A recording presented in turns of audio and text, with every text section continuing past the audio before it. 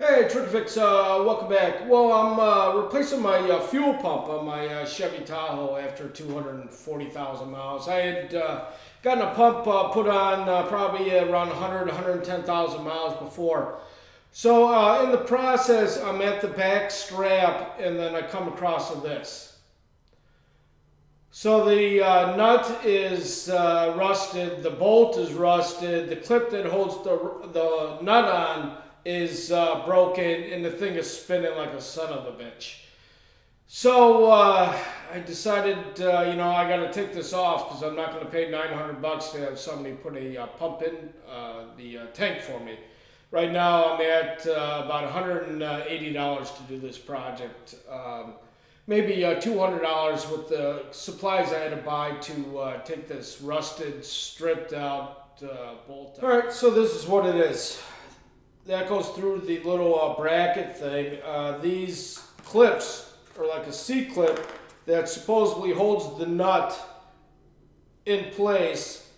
So when you screw it back in there, it's right in there. But as you can see, there's no threads on that thing.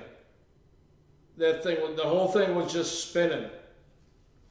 So I didn't really want to...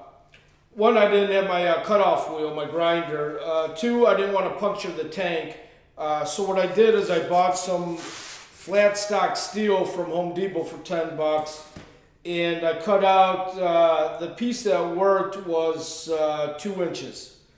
And I shoved it in there and I used the good old Gorilla Tape to hold it in place. And as you can see from the video you're about to watch, it came off without, okay, I cut an 1.5 inch piece of flat stock steel. I got it in there about 1 3/4 inches, but it's hitting something, so it's just past that bolt. And I started to put Gorilla Tape on this to hold the steel in place. All right, I won't lie to you, this sucks. I took out that 1.5 inch flat stock and I was able to get a 2 inch in there all the way through. The 1.5 inch just wasn't enough. The way this bolt is being cut with the Sawzall, it is going on an angle a little bit, and I do not want to puncture this tank. I've used a bunch of different blades, short blades, long blades. Now I'm on a double duty Milwaukee saw blade. All right, let's get this fucker off of here. Getting pissed.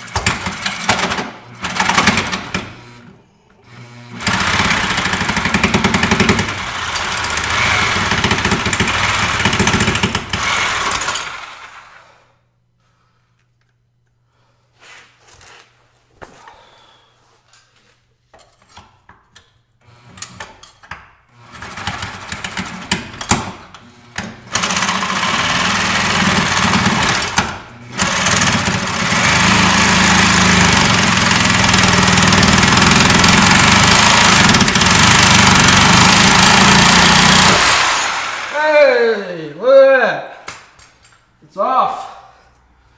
Where's that little bastard? Alrighty. Is it hot? Right there. That worked out good. No puncture, no nothing. I'm very happy. Alright, well there you go. That's how I did it. It was a pain in the ass. I won't lie to you. It was hours.